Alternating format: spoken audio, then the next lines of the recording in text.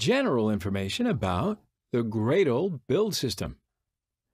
Hello everyone, I want to give you some information about the Gradle build system in this particular video, and before we start I want to show you some Gradle files in Android Studio. So let's move on to Android Studio. I should add some reverb in there.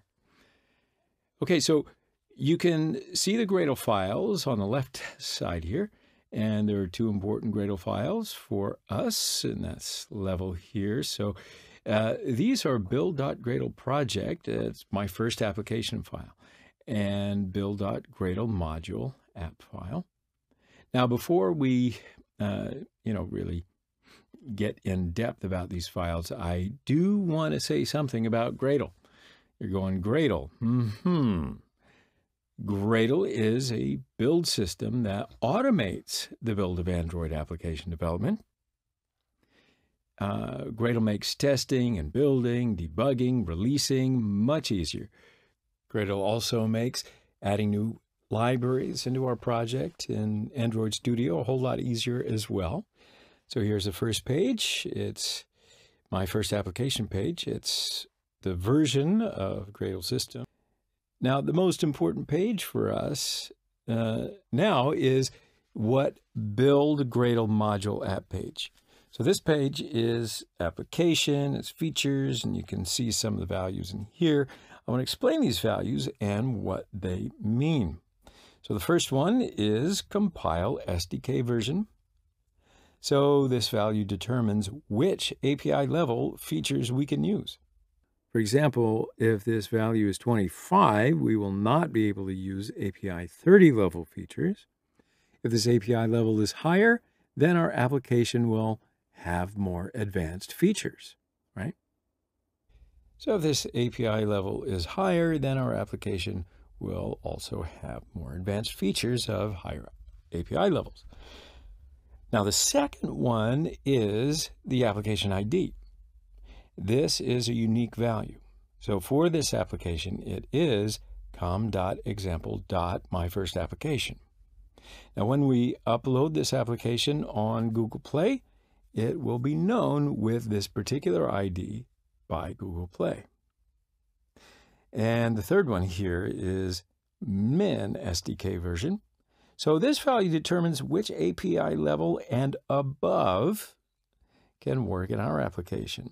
So it's a lower value, so it's a minimum value for this application. It is 22, and that means that this application will not work below API level 21, right?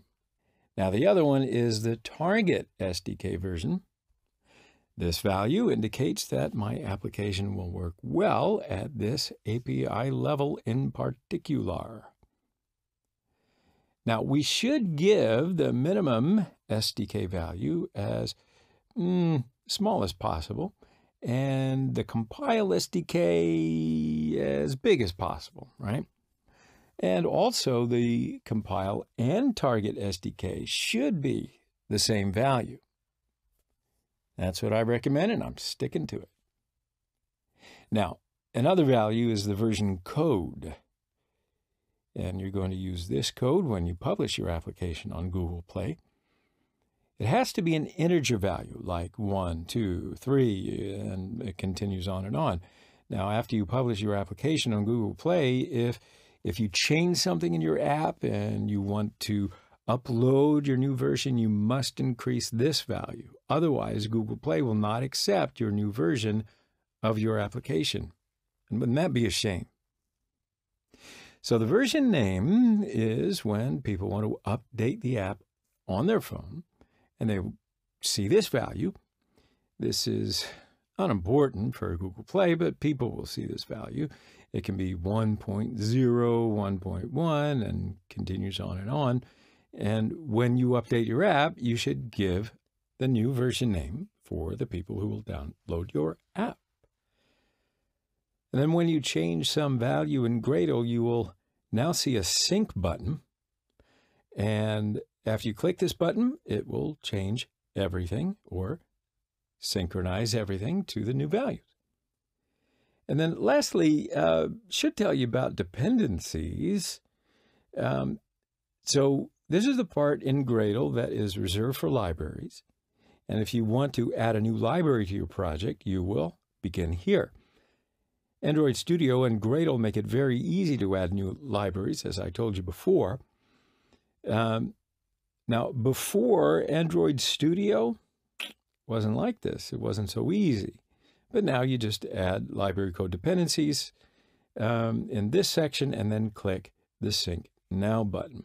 I won't even tell you about the history, but just remember that everything in your library will be added to your project automatically. All right?